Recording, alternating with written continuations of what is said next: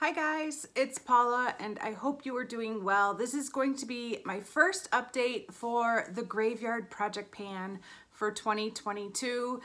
It has been 2 months since I started this project. We are doing updates every other month. The creator of this project is Emily from Emily and Max, and we are working on between 5 and 10 products at a time. I'm around 6. And we could either choose from 2 categories, collecting cobwebs or resurrection products.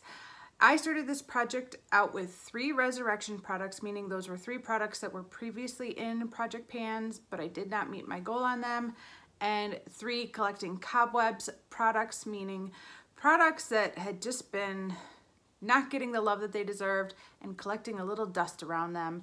And I have met my goal on 1 item so far in this project, so let's start with that one. The item that I hit my goal on is from the resurrection category.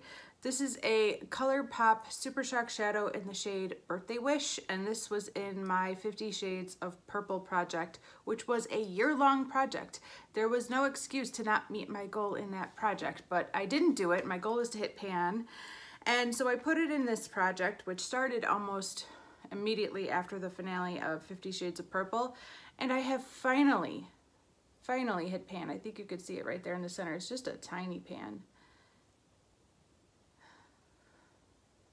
This was surprisingly difficult to accomplish. I don't know why, it just wasn't happening for me. I did have to revive it. It was pretty dried out, so I've been adding Duraline with almost every use.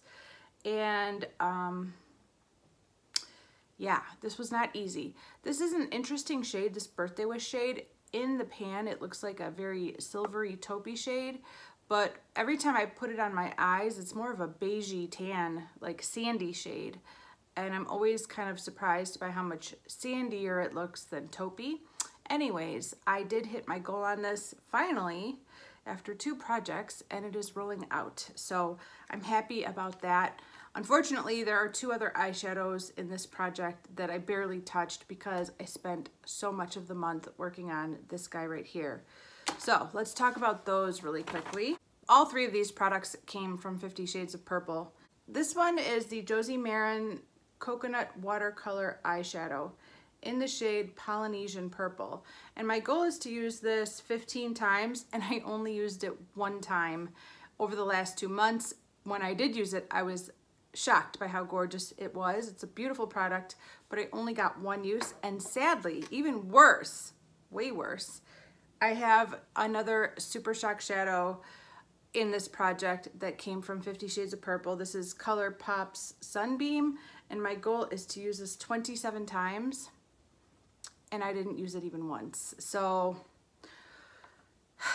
that is a little embarrassing, but I didn't use it. That's the truth, I didn't use it. I do have some better news with my collecting cobwebs products. I chose 3 products, most of which came, I think all of which came from my spring Shop My Stash. And my goal is just to use them as much as possible, so I'm just tracking my usage. The one I used the least is my Too Faced Melted Peony Lipstick. I did get 4 uses out of this, but only 4. I like it a lot. I think I called this like a pinky nude in the intro video 2 months ago.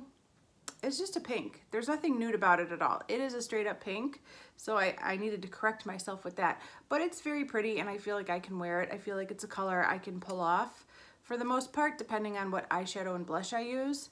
But I only used it 4 times, so I'll be rolling that over for another 2 months and seeing how much more use I can get out of it.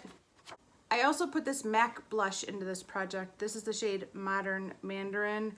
Don't ask me what the name of this collection was. I no longer can recall that. But this was a brand new blush that still looks brand new. And of course, so I wanted to get some use out of it. So I did use it 10 times in the past month, which I will accept. I will accept 10 uses. I'm also working on a loose blush that I'm trying to pan completely. And I've been rolling these magnetic palettes of Depotted blush into Project 10 uses. So I am splitting myself up in several different directions when it comes to the blush I choose every day. I'm happy with it. It's a pretty specific color, but it's summer, and you know, there's plenty of times where I think this look or this outfit I'm wearing is perfect for an orange blush. Not this outfit, but a lot of times I'm wearing a very an outfit or an eye look that I feel like that orange blush is perfect for. And the last product rolling over is this Maybelline Color Elixir in Breathtaking Apricot. And this was my most used product in this project over the past month. I used this 18 times, which is pretty amazing for me. I have been keeping this in my purse, which is why I tend to use this for like reapplication. Even if I don't start my day wearing this, I might end my day wearing this.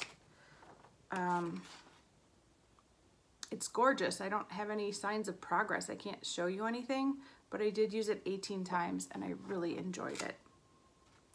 So now is the time to roll in a new product for the ColourPop Super Shock Shadow that I hit pan on. And so this time I went to my Summer Shop My Stash basket. That video went up on June 19th, I believe. And I happened to pull quite a few products in that Shop My Stash that I wasn't too sure about, but I felt were appropriate for summer. Like, I don't know if I love them, but I wanted to get some use out of them because I have mixed feelings about them for one reason or another. And so I decided to grab one of those products.